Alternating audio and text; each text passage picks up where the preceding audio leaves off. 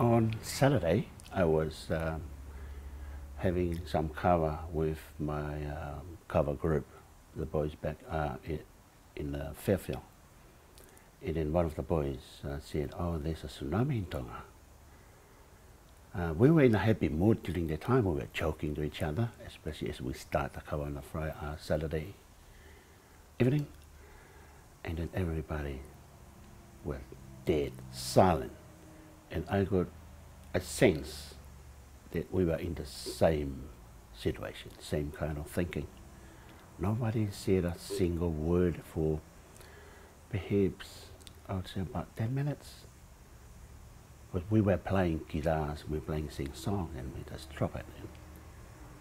And I think during that time, one of the boys turned up the volume of his phone on the Facebook. Somebody was live from Tonga.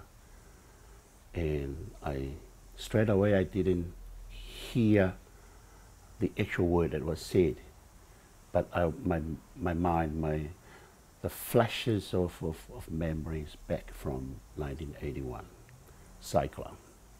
That was so devastating. I was a young boy and didn't know where to run, where to hide. My worries was that Tonga is so flat, so low. A wave could, by watching those waves that gone through China and other part of the world, that Tonga will be submerged if one of those waves come. And that's the biggest worry that I've got, that where will people run? Nowhere. I just felt that I felt as the chairperson for the Tongan community here, I have a role to fulfill for the people here, and not able to communicate with anybody. It's so frustrating and so stressful this time. It's the most stressful thing. It's not knowing what's happening.